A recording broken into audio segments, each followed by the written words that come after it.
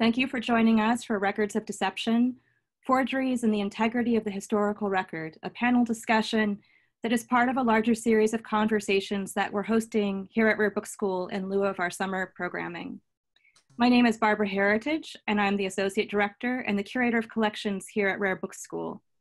Speaking on behalf of the school, we're grateful to be able to host this panel, which brings together 4 RBS faculty members who have each conducted groundbreaking work on forgeries, fakes, and copies from different parts of the world at different points in time. We envision the following conversation as not only building on their individual expertise, but also as opening up a dialogue about the larger impact that fakes and forgeries are having on our collections, as well as our understanding of history itself. Our hope is that this conversation will call attention to the more salient issues that these 4 experts are addressing in their work, as well as productive strategies for identifying fakes and forgeries when we encounter them, whether in special collections or the antiquarian marketplace. I'm Joan Friedman, and I'll be co-moderating this panel with Barbara Heritage. In my previous life as an art historian and rare book curator, I worked for many years at the Yale Center for British Art and published studies on fakes, forgeries, and facsimiles. It's a pleasure to return to the subject now, given all the fascinating work that's been accomplished in this area in recent years. In putting together this panel, we attempted to include a range of perspectives and experience. Our panelists include the scholar bookseller Brian Cassidy of Type Punch Matrix, who is conducting groundbreaking work on the identification of 20th century duplicative processes. Julie Nelson Davis, an art historian at the University of Pennsylvania, who is recognized as one of the world's foremost authorities on Japanese prints and illustrated books. Nick Wilding, a professor at Georgia State University, who uncovered the forgery of Galileo's Sidereus Nuncius to international acclaim and to the horror of a number of renowned experts who had been misled by the forgery. And finally, Kevin Young, director of the Schomburg Center for Research in Black Culture, who is the author of the award-winning study, Bunk, The Rise of Hoaxes, Humbug, Plagiarists, Phonies, let's see if he can, and post-facts and fake news, which my green screen is having trouble distinguishing from me. Here we go, there we go.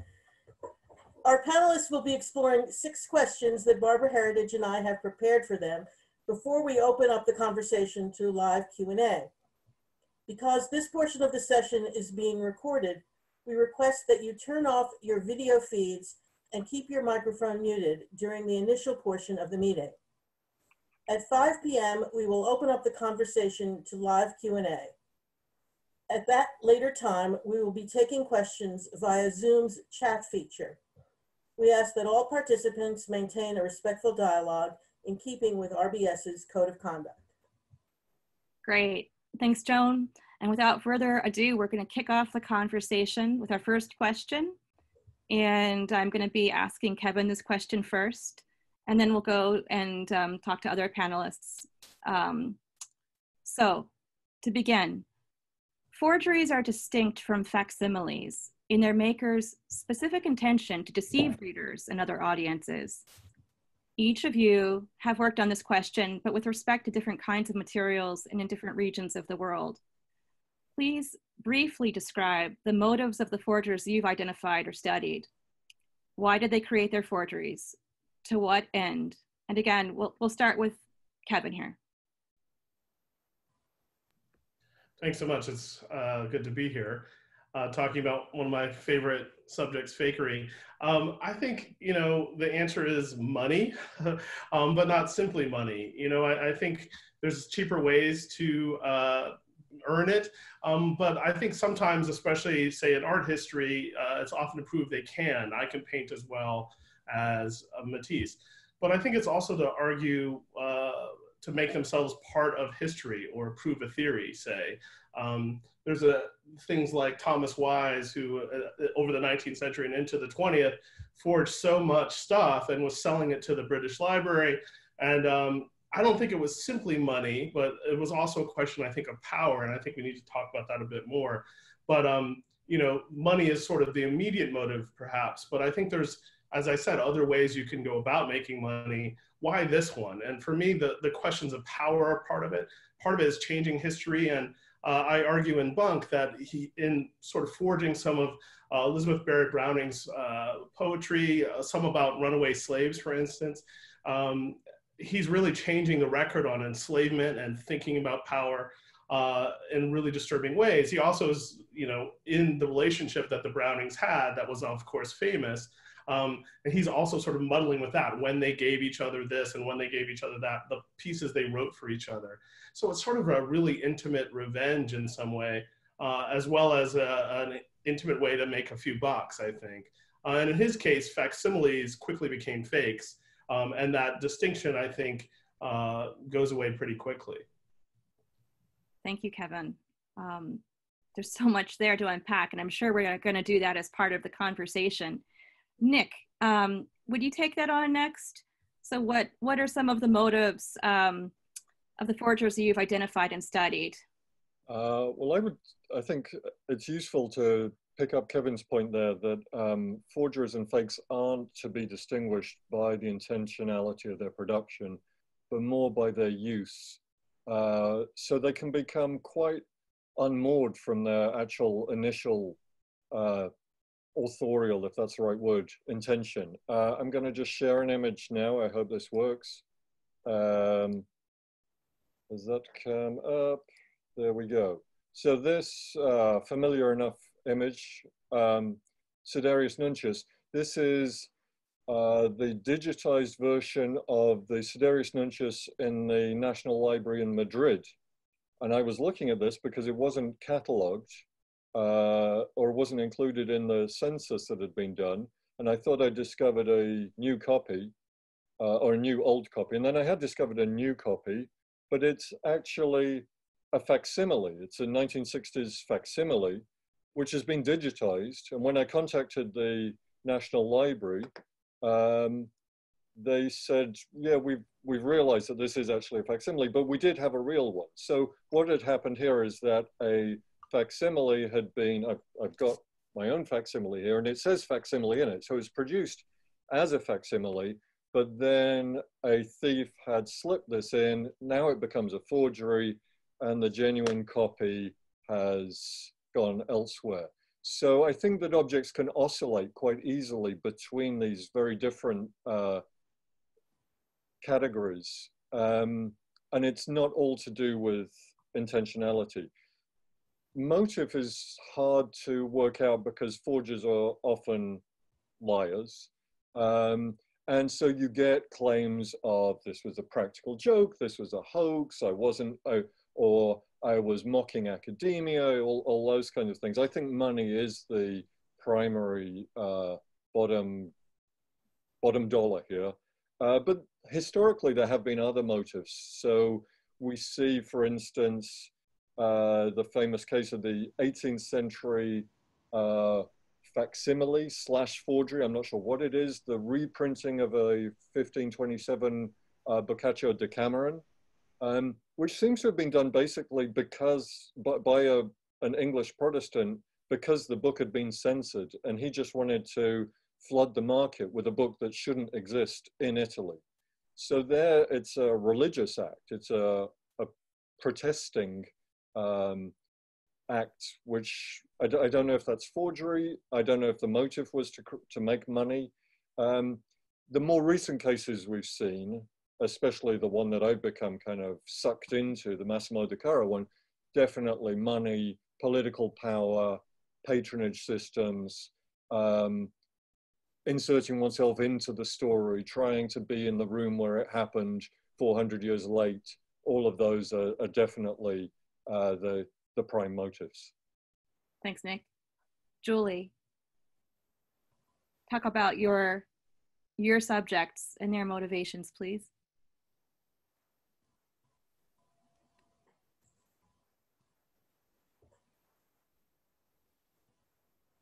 I think she's muted.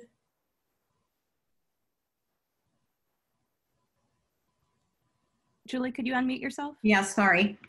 So excited about sharing my screen that I forgot to unmute myself. Thanks everyone for having me. I have to have images because I'm an art historian, but I want to come back to the point here and say often, you know, the forgers I've studied, it's about money.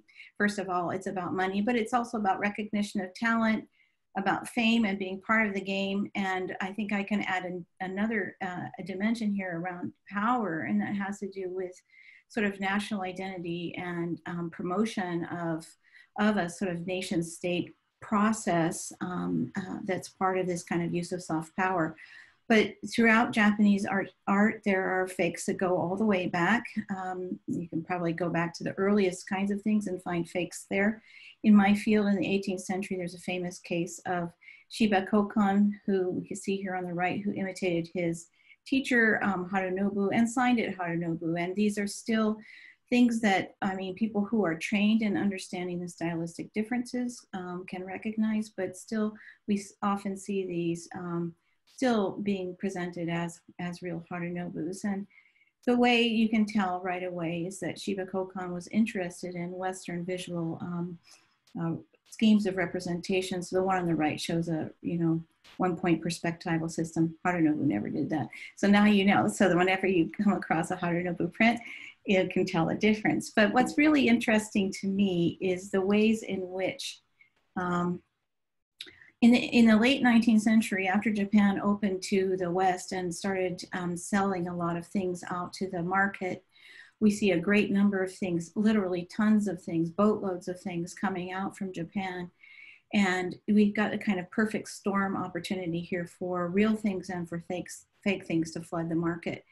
And we have people in Paris, such as Siegfried Bing and Hayashi Tadamasa, who are receiving these things, you know, tens of thousands of things and selling them. And if you go through their catalogs now with an eye to work that's been done since, you can find many, many things that we think of as either copies or forgeries of different kinds.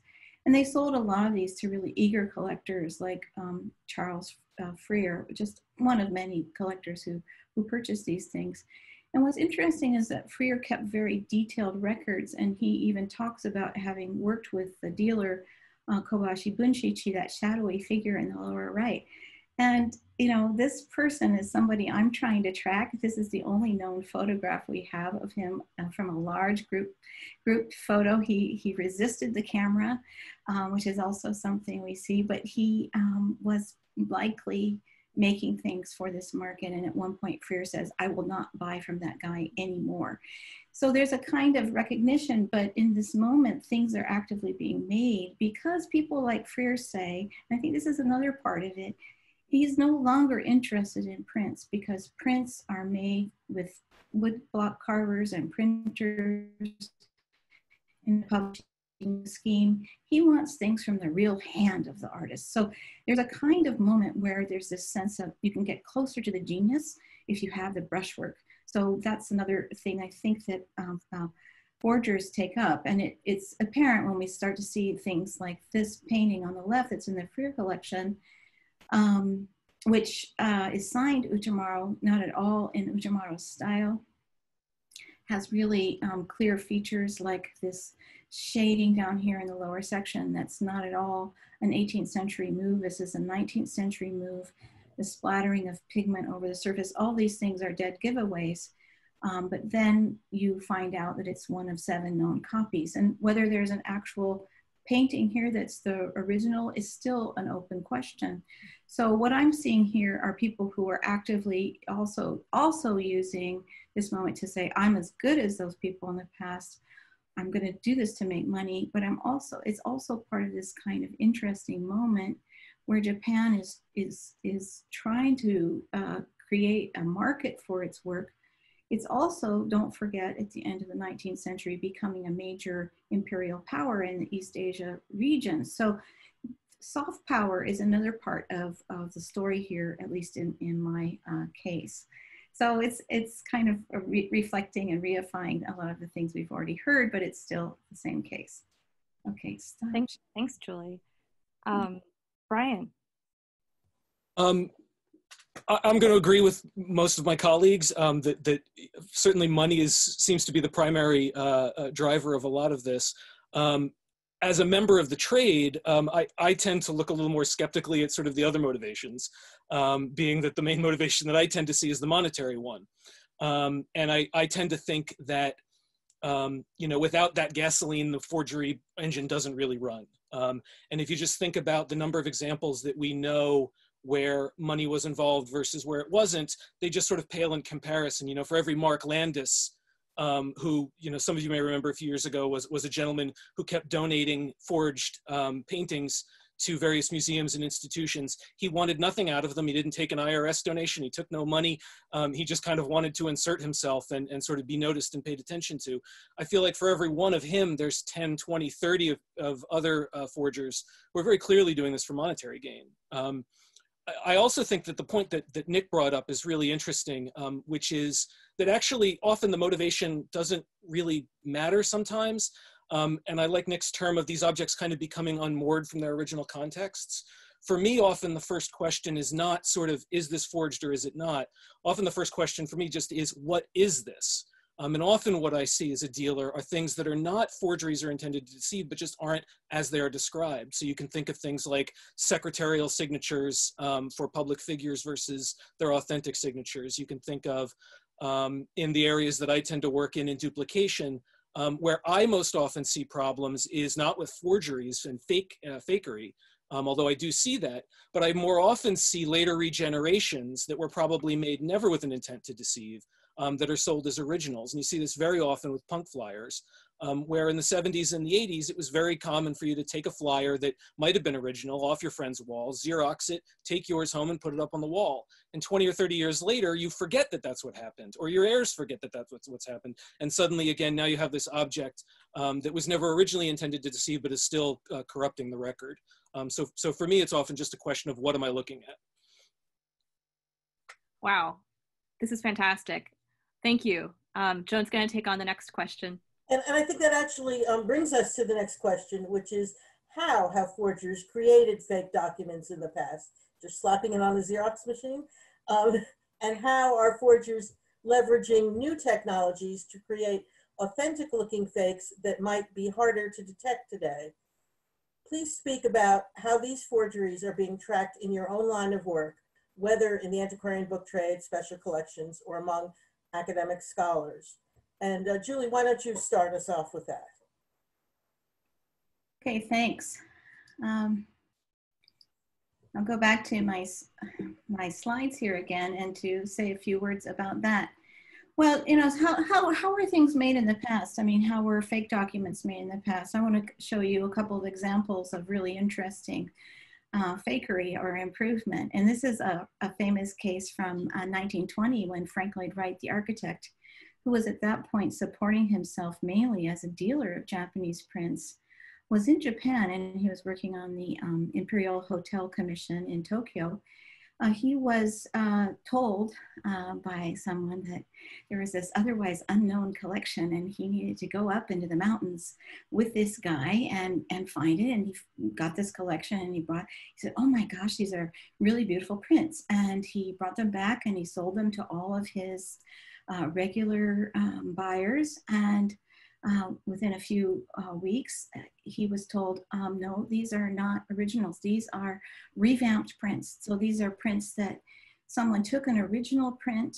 They carved new blocks to match certain areas, and then they carefully reprinted that color in the areas. And you can see the revamped copy on the right that he, Frank Lloyd Wright, donated to the Metropolitan Museum of Art, and they've kept there. And that's a really great example for us to learn more. But you can see what the original print looked like on the left. It was, you know, it's got, the colors have faded because all the colors are natural pigments, but this is more what you would expect. So this is a really great example. Another super famous example in my field is the Schomburg forgery of 1934, where 19 paintings were reportedly found in an old daimyo storehouse called the Schomburg. They were authenticated by an expert and put on sale, and then subsequently revealed as fakes. And this is a really interesting case because it turns out that Mr. Yatasenkuro was going to various flea markets and finding old paintings and then cleaning them so that he had the original surface, right, an original silk or paper that would, you know, be appropriate for the period. And then his son was able to copy from magazines, and he did that using this device here that allowed him to, oh my goodness, to enlarge the image from the source and then make a new copy. You know, what we're looking at here is a really fascinating case, one that I've been puzzling over for a couple of years, where the one on the right is signed Utamaro, and it's known now to be a Schomburg forgery. It's supposedly a copy of the picture on the left, whose authenticity has recently, well, in various moments in times, been called into question. So then we have a question like, was the son copying a picture of a painting that may have already been a newly created work of art? Or is there another thing beyond this? And what's interesting is if you look at the upper section over here in this area and over here in this area, what we can see in the Schomburg forgery is they've actually corrected a mistake that's in the architecture in the example on the left. You notice this pillar here does not really support this roof. They've corrected that in the Schomburg forgery, which creates a whole another set of questions and problems around this. So this is a really interesting case. And what's the problem here for me is that, you know, these guys, we've tracked these people because this became a major trial, major event. But how many others were there, and how many other things have already gone out into the market? It's a kind of question that we are still trying to kind of deal with. So in my case, this is how we've uncovered some of this, and later on I can talk about some of the methods that we use to unpack these things. But these are some of the cases of the famous cases from the past. Wow. Nick, what can you show us or tell us about techniques? No images for this one, and I'll be fairly quick. So I think it's useful to think of that point about facsimiles and forgeries being not two distinct activities and two modes of production, but often there being a kind of spectrum between them. So basically any technique or technology or practice that's been used to repair work or copy work or perfect the perceived defects of a work can also be used to repair entirely a non-existent work into existence. So you could see everything from, if we're talking about, say, Western typographic prints, everything from pen facsimiles through to, you know, type facsimiles, an incredibly laborious, almost Borgesian undertaking to reset the entire book. That does happen, even for quite substantial books. And it's insane. It kind of makes the monetary question look really weird there, because you actually have to remake all the type. If you're serious about it, maybe remake paper in the traditional anachronistic at that point manner. And then I think as we move into the 19th century and photographic facsimiles become possible, we start to see probably, I mean, for other reasons as well, those described in Bunk as well, a kind of culture of hoaxing really coming into existence, which is related still to this repair work and this completely, at that point in time, ethical practice of supplying in facsimile missing material. And then as we move through the 20th century, we see a wider and wider range of techniques and technologies coming into existence. And our current phase of digitization, digital imaging, photopolymer plates, being able to mimic quite a lot of the aspects, though not all, of letterpress typographic printing, brings us to possibly a new phase of extremely disconcerting forgeries. Although I think Julie's point, Julie's example showed us as well that what we tend to see in a forgery is frequently a reproduction of a reproduction technique of an object. And if you look at something like the fake Vermeers, they really look like 1940s color photographs of Vermeers rather than Vermeers. So we're sometimes seeing that that kind of replication of the experience of seeing what we know should exist without access to the original object. And it's quite possible, I think, that our current digital facsimile-based forgeries will just look quite bizarrely weird, like a 1970s photo looks weird to us now, quite dateable as we ourselves move into new technologies of forgery. The question also touched on how they're being tracked, how forgeries are being tracked in the book trade, special collections, or among academic scholars. I don't think we've really established any good tools yet. I think it's still local networks, word of mouth, establishing networks of credibility between dealers, collectors, a certain amount of exclusion of people that you know are selling dodgy goods. But it's very, very informal and ad hoc, and that's kind of disturbing. And it's also very unclear what should happen to an identified forgery. Should it be destroyed? Should it be stamped forgery? This is a question that the art world has been wrestling with as well.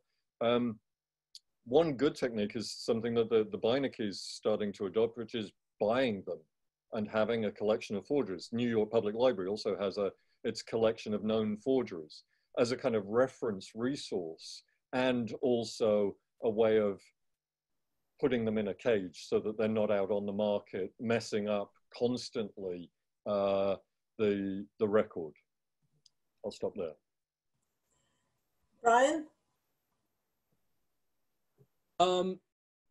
For duplicated materials, you know, what's interesting about them is really in the last 20 years, have they really started to bring any kind of money that would make anybody want to forge them. And before that, when you tended to see forgery with duplicated materials, it tended to be the realm of forensic document examiners. In other words, it tended to be a legal question, people forging contracts and things like that. And a lot of when I was just starting this research, a lot of the best resources that I found were actually resources for document examiners. But now, you know, now that various zines like Sniff and Glue or literary magazines like Ed Sanders FU are bringing real money, I think that's something that we need to be more concerned about. And if you can imagine that it's very easy to often reproduce the material using the same reproduction techniques that they were originally produced with, you can see how this could very easily become a problem. Ironically, though, unlike I think with other forms of forgery, with duplication, I'm more often seeing the low-hanging fruit being forged more often than the more difficult to reach fruit, because the more expensive material tends to just attract more scrutiny. So I went on eBay this morning and just did sort of a quick search of recently sold vintage punk flyers. That was the search term that I used, and I would say at least a third and probably as many as a half were problematic in one form or another. But these are only selling for 40 to 80 bucks. And before, that wouldn't have been a sort of a price point, for lack of a better term. That wouldn't be a price point where most forgers work. But nowadays, when you can sort of run down to Kinko's and run off a semi or reasonably convincing facsimile or forgery, that's actually pretty easy money. And I think actually that gets to what I think the most important technology that's being leveraged now for forgery is, and that's just the internet. Right now, it is much easier to sell forged material than it's probably ever been in history, because you don't need a middleman of any kind. You can go on eBay, you can go on Amazon, you can go on Abe and be your own middleman. And also, and I don't think we think about this enough, it's also easier than ever to find information that could be useful to a forger. And the example that I love to give about this is you know, if you think about authorial signatures, and I'm going to use the example of J.K. Rowling, who in my opinion is at the moment, for better or worse, the most widely forged signature out there right now. I think probably upwards of 90 or 95% of what I see on the market is clearly forged. I would say that because the truth is she signed relatively few books, you know, most of the owners who have those books are sort of demographically not yet at the age where they're going to want to unload them. So we're dealing with kind of a very small subset of authentic materials. If Rowling had published her books in the 70s or the 80s, you can imagine how it would have been more difficult to find an authentic example of her signature. Well, that's not hard anymore. You can find that online. But then there's sort of this double irony now, which is now when you go online and you look for exemplars of her work or of her signature, almost all of the examples that you're looking at are fake. So if you have a fake and you're looking at fakes, you now have a situation where they're kind of authenticating each other. And ironically, her authentic signature is the one that looks like it's the odd person out, the odd duck out, and kind of delegitimizes it. And that's all a result of the internet, and really kind of puts us in new terrain, I think. Kevin? This is very fascinating. There's so much to say. I think that one technology I'd point to is not a traditional technology, but almost an ancient one, and also an extra physical object one, which is the story. I think the story is often used as a technology to promulgate fakes. It's in many ways some of what Brian is saying, because the technology that actually might make a fake or that helps people provide a story like the internet can also debunk it. It's a little true, I find, when I'm writing about journalists, for instance. Journalists usually catch the fake journalism. So there's a kind of policing there and sort of ironies. But for instance, something like the Hitler diaries in the 1980s, one of the reasons that people were convinced it was genuine is because they went to the shelf and they pulled off a account of history and they saw there, you know, Hitler was indeed at that place. Well, that's what the forger used to say those, you know, to write it. And there's things that wouldn't have been known to Hitler at the time, but that the history books could tell you. And so the authenticating device that the forger used is the same one that the researcher used. So there's also this kind of double bind. The thing that I would, I guess, provoke us to think about is authenticity, or should I say power, and beyond that, race, is that a kind of technology at work in forgery? You know, we were talking, seeing those beautiful and also troubling Japanese prints makes us think about nation building, you said, but also how much is, say, American tied up in these kind of forged documents and fakery, whether it's fake stories about George Washington or just our sort of need to have these stories be told and be sort of coherent. They often require kind of a leap or a fake. And, you know, there's many cases, I don't want to get into every last one, that do that for us. And I think something like the Vermeer fakes by Van Meegeren, they also tell this other kind of disturbing story, which is they're trying to convince us of something. The Hitler diaries weren't simply, you know, here's what I did today. They were also trying to make an argument of Hitler as a little bit, it's kind of Hitler light, you know. It's really disturbing what they're trying to get us to believe. And the group of people who were surrounding it were sort of believers already, and it just reaffirmed some of the things that they suspected or thought. And so that's another thing that we have to think about. I think Brian pointed out, you know, the middleman is gone, and that kind of quality is interesting because it usually takes more than one person to fake or to forge specifically. You need the forger, the seller, the buyer. You need a number of people, but you also have to have those people believe some of the same things, and some are innocently, quote unquote, and some, you know, like authenticator might want to believe that Vermeer had a religious phase, which was part of the issue in the fake Vermeer. So to be presented with it, it's like, aha, I was right. And that kind of quality, I think, also is nefarious in forgery in a bigger sense. In our fake news era, there's things that are fake that convince us that we were right. And we have to always be on the lookout for that. Fascinating. Yeah. Barbara? This is great. Next question. so you each in your own professions have tracked and studied forgeries. Do you believe that forgeries are on the rise, or that they are posing an increased threat in the present moment that librarians, booksellers, and academics need to keep in mind? And we're going to kick off this question with Nick, and then move on to Julie, and so on. Let me see if I can share my desktop again. Okay, so I thought that I'd established some kind of algorithm whereby we could identify forgeable documents, and that it would be short, expensive, not super rare, but relatively rare objects where there were enough copies that it didn't cause too much of too much eye raising if a couple more came along, but there weren't so many that it wasn't worth nothing. But then I just very recently came across these two documents. This is a 1626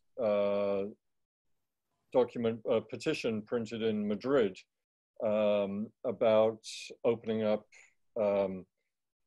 new trade routes in South America. And it's not very valuable. It was sold, the one on the right was sold at auction for about 200 euros last year. And it's on the market now for $16,000. I guess that is quite a lot of money, but the forger is not making that money. I mean, no one's going to make that money after this talk, but the forger was, this is kind of like Brian's point, the low-hanging fruit here. I thought that the forgers would only be going for relatively few, relatively high risk, but if it works out, you're talking hundreds of thousands of dollars. That's it's like heist jobs, whereas this is like going into a store and just grabbing money from the till kind of thing. So I guess this is related to our previous question. The technologies, the internet, the way that you can bypass traditional exclusionary social networks and just sell the stuff. I see no reason why this is not an epidemic, for want of a better word, problem that we are just entering the first wave of. So I think we're going to see a lot more, and that we still don't really know what to do about it. Sobering news. What are your thoughts, Julie? It's such a great conversation. Well, one of the things I'm noticing is not so many new forgeries, but forgeries that are on the move. So things that get collected by one person and get sort of approved by a certain body of people. And as Nick was saying, a lot of this research isn't being done in a way that makes that information public. In the circles that I go in, a lot of this is like whispered conversations. Drink a few glasses of sake, somebody tells you what they really think. Then you get into this whole situation, or I've walked through galleries with people and we've just sat there and said, well, not that one and not that one. But, the power systems that are in place are so hard to fight against, so I'm sitting on a project right now, and I've been thinking about publishing it for a long time. But if I publish it, that's going to question some very important people's careers in my field that could be detrimental to me in all kinds of ways. And so now that I'm a certain age, I'm just going to go for it. But, a few years ago, I was really nervous about that. And that's the thing that I think bears keeping in mind here, is that if you're in a precarious position in any kind of way, or you're in a kind of conflicted position, you can really be at risk if you see these things. And I also wanted to pick up on something that Kevin was saying about stories. And this is the thing that I find so powerful, is that people like to create these stories around these artists as geniuses, as spectacular kinds of people and their own lives, and we get sucked into that story. We get sucked into the story of how the thing was found. But one of the stories that I'm fighting against in my own work is a kind of story of a pre-modern, pure Japan, with certain kinds of sexual relationships that were more open than they are today, where people who were indentured sex workers were doing that for their own pleasure, or that images show them as doing that for their own pleasure, without taking on board any of the really gruesome facts about their own experiences or their own lives. And a lot of people, it seems to me, collect these things because they want to believe in this pre-modern, this beautiful world, this world before Japan opened up and industrialized and modernized and had the fastest trains or whatever. You know, this kind of illusion is very disturbing and very problematic. And I see that I've been tracking some paintings, and I've been noticing them appearing here and there, popping up in new places. So for some of these forgeries are on the move, and when they're on the move and they get brought to a new place, often they're heralded as great new discoveries, and that can result in, you know, more people buying tickets to go to the exhibition, tourist dollars, established careers, do all these other kinds of things. And so that's a really interesting thing. And I just went online the other day too and did a little Googling around about forgeries and discovered a new one that I didn't know about. It was in the New York Times a few years ago. And it has to do with basically workshops in China that are reproducing paintings by famous artists like Qi Baishi and Xu Beiheng, these turn of the century, early 20th century sort of proletariat heroes and hero figures in the history of art. And so now we also have a different kind of thing, a different kind of market and a different kind of production for that. So it's all of this kind of problematic thing. And I think unless we, art historians or bibliographers, scholars, librarians, dealers, get together and we say, we're going to establish some protocols for certain kinds of individuals, we're never going to actually do anything more than that. Because I've been in the room where there are 6 art historians and we all say, that looks good to me. And that's the kind of groupthink that's really problematic. If we don't establish particular standards, we then get fooled by people like Van Meegeren. Wow, thanks, Julie. Kevin. Yeah, I'll be brief. I write in Bunk a little bit about this and expertise and the question of expertise and being able to capture it. The short version of your answer is yes, I think they are on the rise. I don't just mean forgeries, but sort of fakery overall. And, Orson Welles has this great quote in F for Fake, which is a terrific film. If you haven't seen it, it was on the Criterion Collection. I assume it's streamable on that service now. But he says, if there are no experts, would there be any forgeries? If there were no experts, would there be forgeries? And, he's trying to get us to think about how expertise is involved and that, and I think Julie mentioned some kind of version of what that can do. I think we're now in a strange place because, as I argued in Bunk, in the 19th century, in American sort of public life, everyone could be an expert. That's what P.T. Barnum promised. You could come see a sideshow and see for yourself, is this person really the wild man from Borneo? What do you think? And all of that was, of course, sort of paying mind to a kind of democratic notion and also notions of race that were being exploited by Barnum and others. And I think now we're in a strange time where there are no experts. Expertise is frowned upon. So even sort of, there's not just forgery, but in the pandemic crisis, there's quackery of fake things that are supposed to help us. I mean, we're in a moment when, the term deep fake gets used a lot, but I think that it's troubling to see the ways that things play on that. Now, there's no reason to think the book trade will somehow be exempt from that. And in fact, I think what you see, again, are some of these stories that prop up things that it's I think sometimes what Brian has mentioned, which is it's not so much people only faking, it's also they're creating these stories about what's supposed to be important and what's supposed to be interesting, because the ground under the book trade has shifted. And so you have to come up with a story in some ways, and that almost allows people to fake a story, make something more interesting than it really is. Brian, you want to pick up the thread? I agree with Kevin that forgeries are certainly on the rise. I do think that it's something that we need to be much more on the watch for, and treat a lot of objects a lot more skeptically. You know, when I started, to a certain extent, you could almost take for granted that a signature that didn't add much of a value to a book was sort of by default genuine. If there was no real sort of significant monetary value added, that it was probably okay, and that's just not the case anymore. I see lots of forged books that even accounting if the signature had been right doesn't really add much more to the value of the book.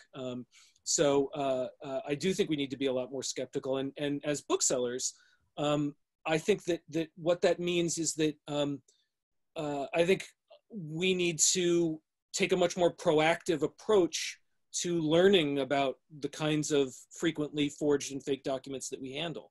I know when I started, I sort of felt like, and I know some dealers that I talk to, you know, when you talk to them about things like fakes and forgeries, you know, you hear a lot about gut, and you hear a lot about sort of comparing signatures.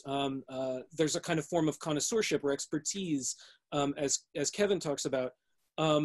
But the longer that I do this, and I try to teach, I actually teach the fakes and forgeries session at the Antiquarian Book Seminar. And part of what I try to impart during that session, and what I've learned more and more as I've gotten further along in my career, is that there really is a process. There really are methods you can use that will yield different results than just sort of comparing two signatures, or kind of eyeballing it and seeing if it looks right, or even getting a second opinion, which is sometimes something you want to do.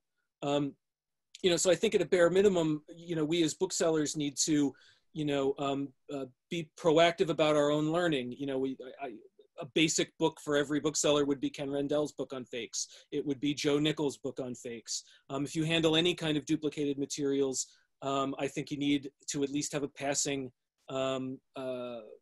knowledge of how to identify prints by Bamberg Gascoignes.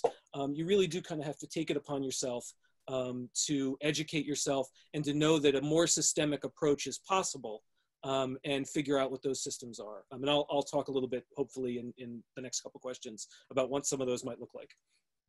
Thanks, Brian. And actually that leads right up to our next question, which is, what methods do you employ when authenticating a document in your field of expertise? Are bibliographical methods particularly useful for you?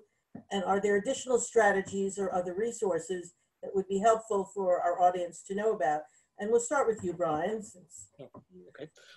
Well, to pick up on my last point, I actually think the greatest tool at anyone's disposal when they're looking at a piece that might be under question is just, first, a deep skepticism, sort of treating every document as guilty until proven innocent.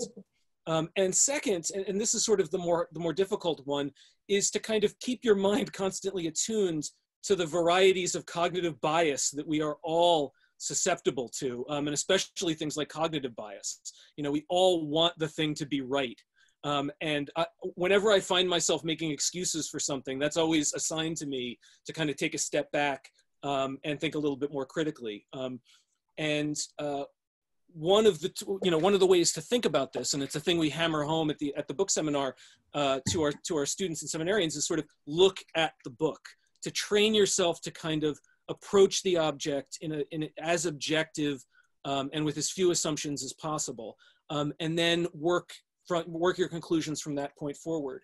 And I'll point to two quick things. In my troll of eBay this morning, I saw one of the higher priced flyers that actually got sold. The seller touted, you know, I'll actually read the quote: "I will not offer anything that I'm not 100% sure and certain of its authenticity." And when I looked at I didn't even need to have the document in front of me. When I looked at the flyer, the address of the venue, 2/3 of it or 3/4 of it were completely cut off. You couldn't read the address. Well, that's not a flyer that any venue would ever put into circulation, just logically. it's not an authentic document because no one would use it. What's much more likely, and in fact almost certain, is that over several generations of reproducing it, the address has just slowly been lost. And I'll also, just show you another example. I wasn't going to use any slides today, but I got offered some books just today, literally this afternoon, and I thought, okay, the timing is too perfect. I need to show these. I'm going to show you some books that I was offered today. I'm going to go backwards very quickly because I'm going to go in order. And you don't actually need to pay any attention to the signatures or the quality of the signatures, although they do progressively get worse. I sort of looked at this Philip Roth and thought, okay, Stephen King, fine. Nelson Mandela, I'm getting a little more skeptical now. Isaac Asimov, John Updike, oh boy. P.G. Wodehouse, and finally Dan Brown. We don't actually have to talk about the quality of the signatures. Actually, the only thing you need to notice about these in order to have your skepticism raised and to be on guard is that all of these are done with essentially the same pen, despite the fact that they are, approximately 4 decades worth of signatures, all coming to me from one source. So that immediately just sort of set my alarm bells off. So often you don't really need any special training. You don't need any great techniques. You just really need to look at the thing that's in front of you and try not to bring too many assumptions to it. Lovely examples. Kevin? Sorry, I'm still laughing about that. The pen marks, those were great. I don't have as much to add just about comparing. I find that, I would probably speak to both the advantages and disadvantages of connoisseurship, as Brian pointed out. Like, you can see a fake that suits you. But, when I wrote a book about Jean-Michel Basquiat, and for fun, I would go on eBay. If you type in Jean-Michel Basquiat, you'll see the wildest fakes that don't even look like him. And so I guess the question I start to have is, why are people faking in that obvious way? And it isn't only just money, that's the thing. But yeah, I think deep skepticism is your friend. And I think Brian put it really well. Julie?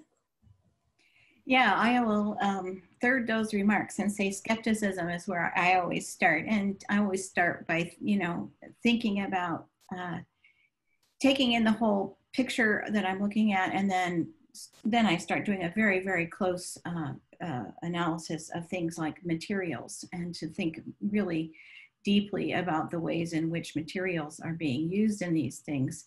And then to think about the ways in which to think about the sources that the forger might have used. And this kind of requires the ability to spend a lot of time in the library, or to have a kind of familiarity of the kind that I know others have in their fields with the way things should look, right? So here in this case, you can see a potential source for this image.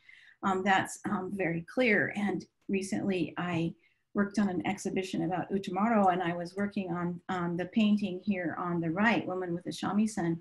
And nothing about this, there are sort of key issues here for this, about this painting that really I struggled with.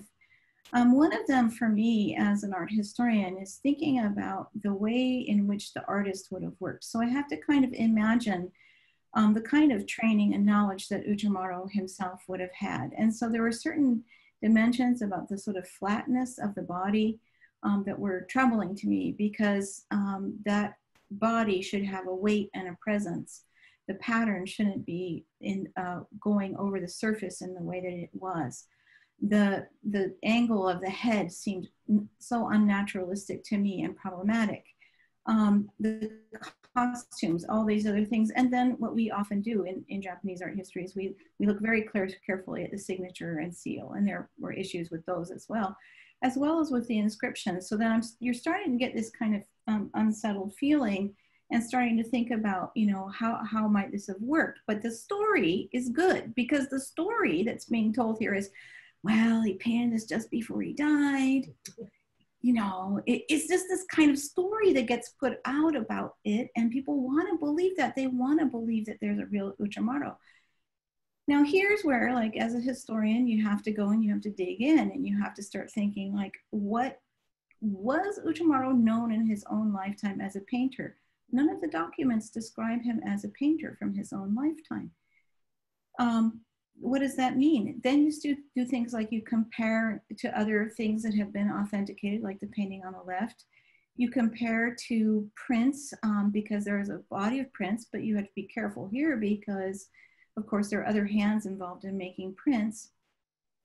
But here's where I started to have the breakthrough, and this has to do now with things like costume that you have to pay attention to, right? You have to think about, like, what does her hairstyle look like? What does her makeup look like, right? And so one of the things I learned in this process is that Utamaro I, and this is just the kind of thing that I'm still trying to made the hairstyle in a certain kind of way, where Utamaro II made it this other kind of hairstyle. And this is the kind of research that you know, you have to then look at period costume books and clothing books to get the point.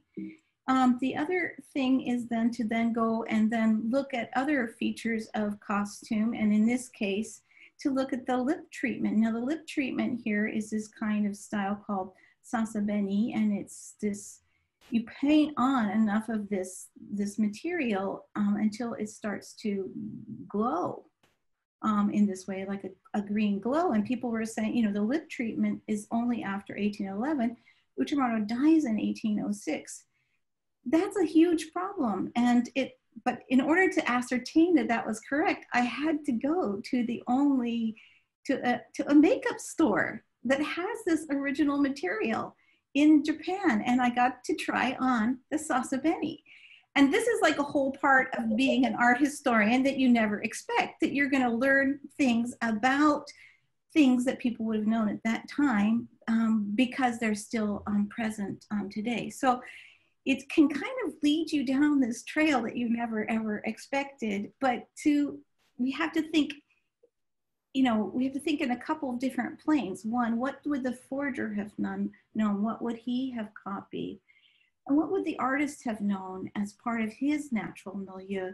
And when you see this kind of discrepancy around something as simple as lipstick, it can really change what you know. So then that helped me to basically say that this was a painting by Utamaro's student, but this then later passed off by dealers as an authentic Utamaro.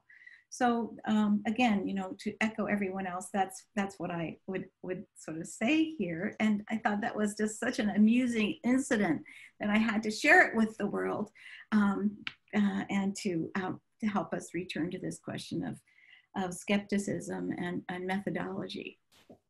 Wow, can't think, I never would have thought of that as a method for authenticating a picture. Nick, you haven't been putting on any lipstick, have you?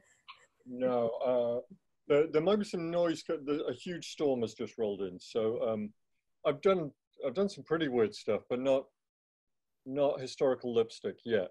It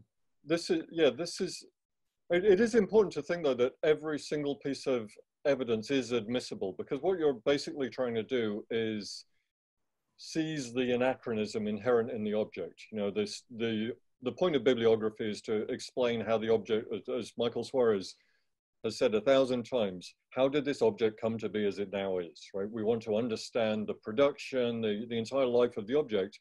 And as Kevin says in his book, you know, these are objects which have not lived the lives that they claim to live. They are imposter objects. I wanted just to show you the Volsimula gauze, which were, I was asked to take a look at a couple of years ago. So this was an extremely rare and extremely valuable sheet of paper. I was presented with this by somebody who's already skeptical, and a map dealer, Alex Clausen, who didn't tell me why he was skeptical, which I think is a really interesting technique. He said, you know, I don't really want to be involved in the process of de-authenticating this if that's what happens. But I think there's something wrong with it. What's the thing that's wrong with it for you? And a group of us got together, each with different fields of expertise, and each of us said, well, obviously it's the you know, the paper expert said, like, from across the room, I see the paper's wrong. And then we each found something that just didn't make sense about the internal story that the object should have been telling. And if we, so we compared it with other objects. There we had to be really, really careful, because it turned out that one of the control objects that we were comparing it with was also a forgery. That was the kind of unexpected extra valued destruction that we managed that day. So the Bavarian State Library's $1 million Waldseemüller gauze were also necessarily fakes once the Christie's gauze turned out to be fakes. So you go, I mean, it's similar to any well-trained historical analysis, right? You contextualize, and you work synchronically and diachronically. You go through the history of the object and you go out sideways at the same time, and you just try to find out the provenance of the object. You compare it to all other exemplars, or as many as you have access to. You think about what the conditions of access are. Are they the same as the forger's conditions of access? Are there ways that I can get hold of different sample groups that will suddenly reveal that I'm not just looking at third generation J.K. Rowling signatures again? And then you start to think about some of the categories of bibliographic description that are used. So you might say, so here, the Waldseemüller gauze were described as having, this is a very hard image to make sense of, but I'll try and lead you through it, a watermark of a bull's head. So I don't have a good, does that, no. You can see this line that I'm trying to trace here is a bull's head, and the horns go up there and there. When we looked at this, held it up to the light, it looks like it has a bull's head watermark. But when you look at it in raking light, you see that this is actually incised into the paper.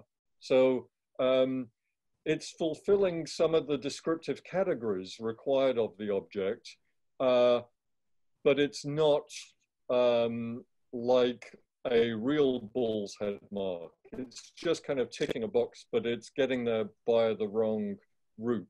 So it's really this kind of just you're just being a real jerk to the object, just asking really annoying questions like a 7-year-old kid, but why? Why is it like that? Why is it not otherwise? Can I think of another plausible explanation? So a degree of really radical skepticism, I think, is our best tool. Now, obviously, we can't bring that with us to every single object, but when necessary, it's what we have to do.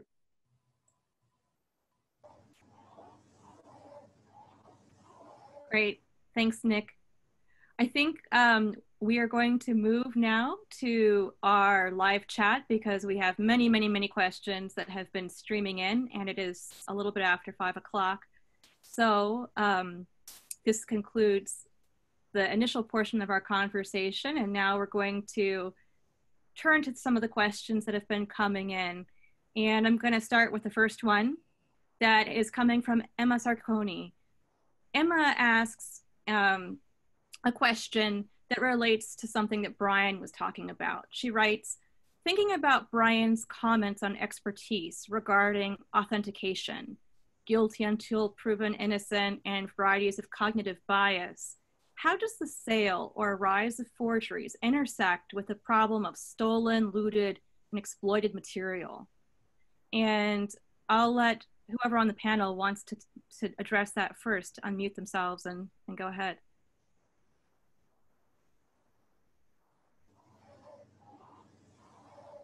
All right, I'll jump in, just because I've got some, just to get it going. It intersects, in the cases I've looked at, extremely strongly.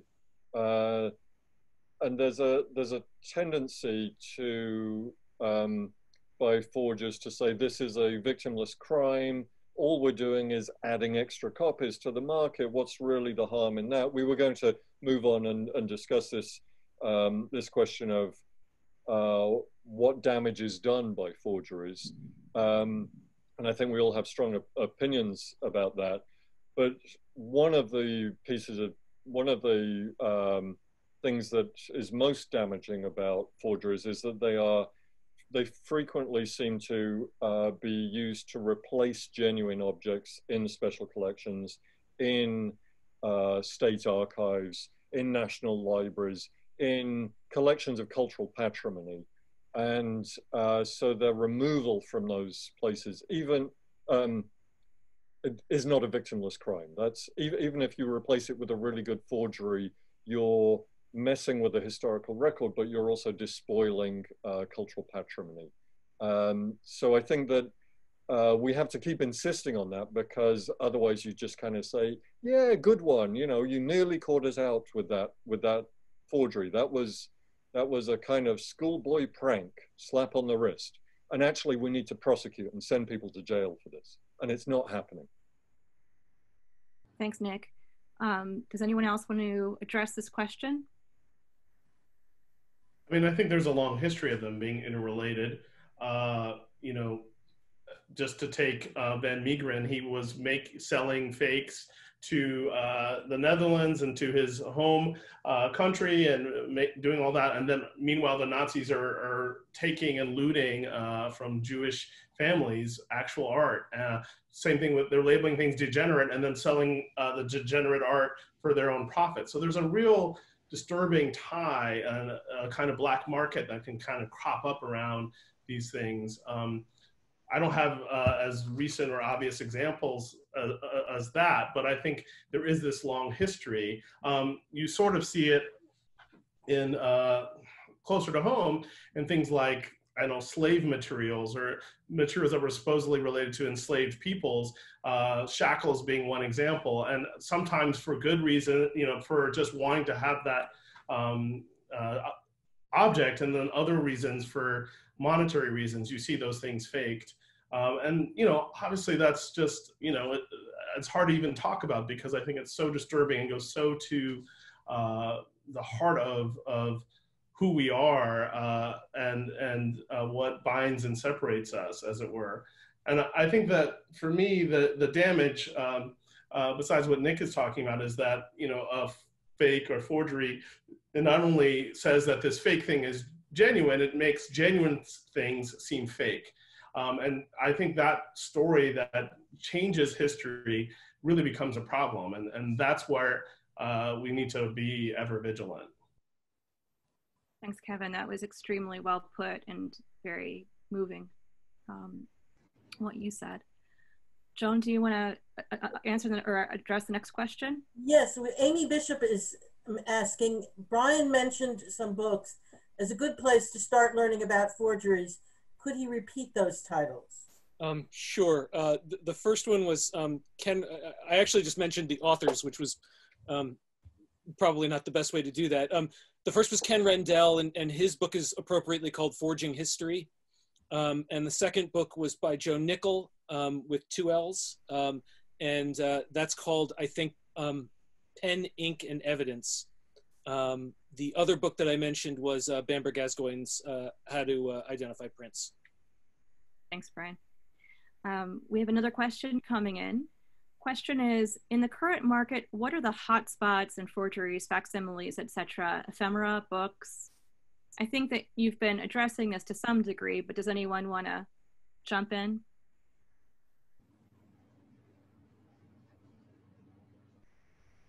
I'll go. Sure. I think actually this panel shows actually something that's rather disturbing, which is that I'm not sure that we can generalize. It seems to be coming from all over. Yeah. And that there might not be a place where you can kind of safely get a foothold and sort of feel secure. From hand press books to, Americana, to punk flyers, to Japanese art. It's really coming from all over the place. And again, the technologies, both from the print side and from the, for lack of a better way of putting it, distribution side are really, in many ways working against us at the moment. So I don't know that I can identify a particular one that seems particularly more troubling than another. Thanks.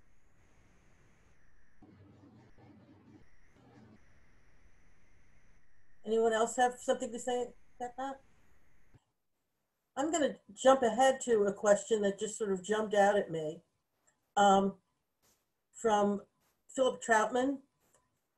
I'm thinking about some of the more obviously fake slavery-related objects, especially slave badges that didn't exist in most places.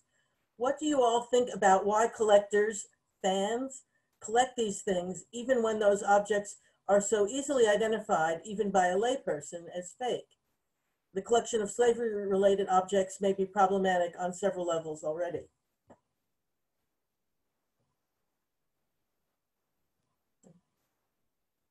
Since I brought it up, I can mention it. You know, I mean, I think it goes back to a bit to Wise's, you know, forgery of Runaway Slave by Elizabeth Barrett Browning, which she did sell for the abolitionist cause.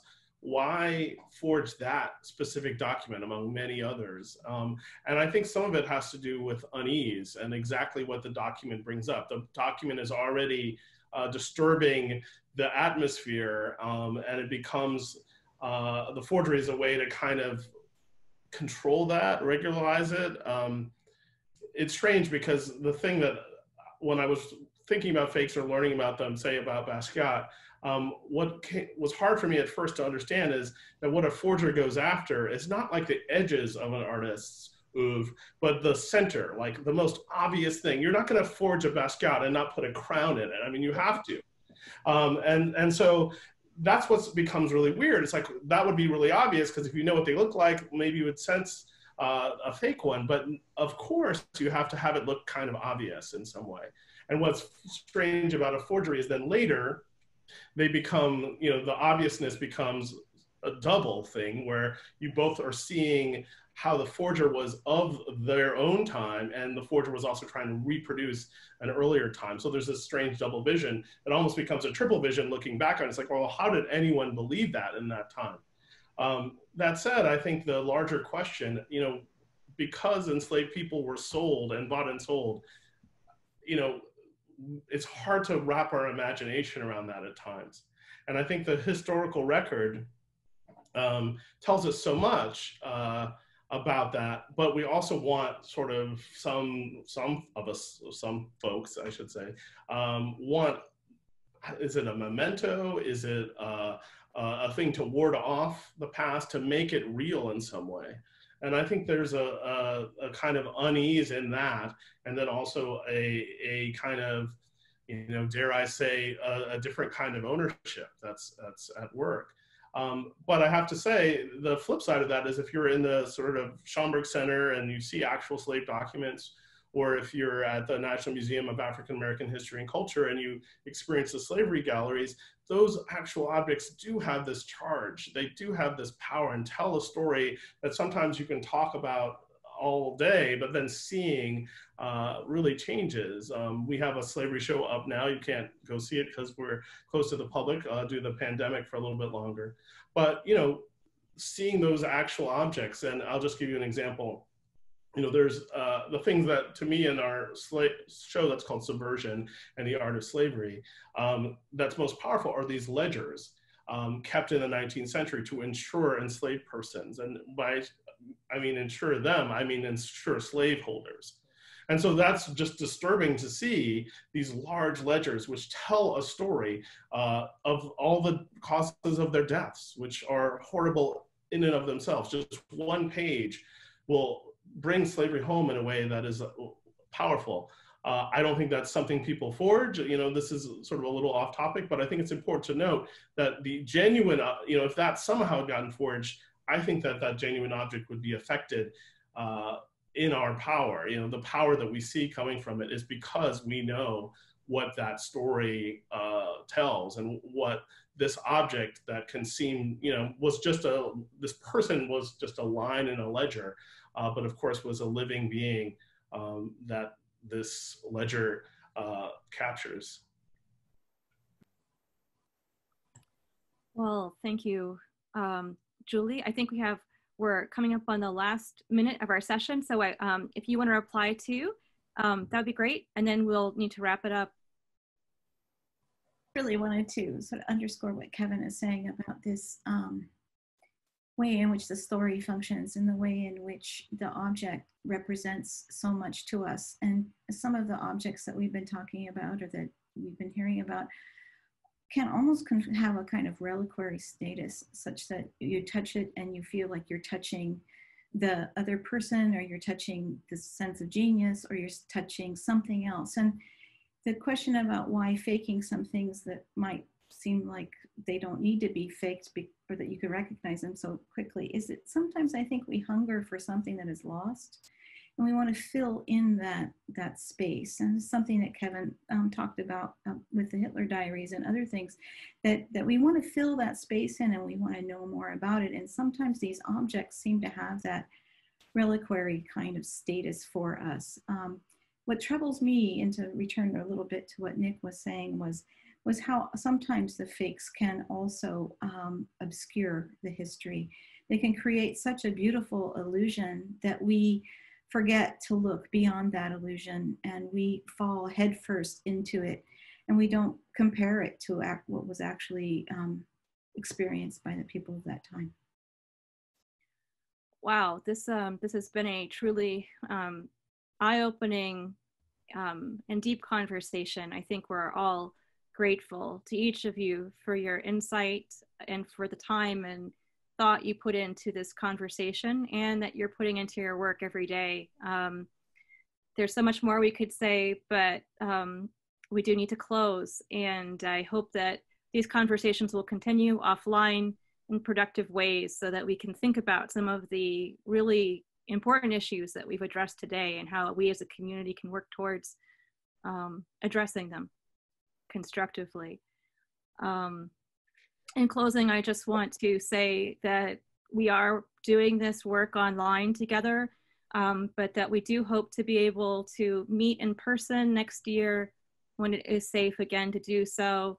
There are scholarship opportunities here at Rare Book School, including the Andrew W. Mellon Fellowship for Diversity, Inclusion, and Cultural Heritage, as well as the Andrew W. Mellon Society for Fellows in Critical Bibliography.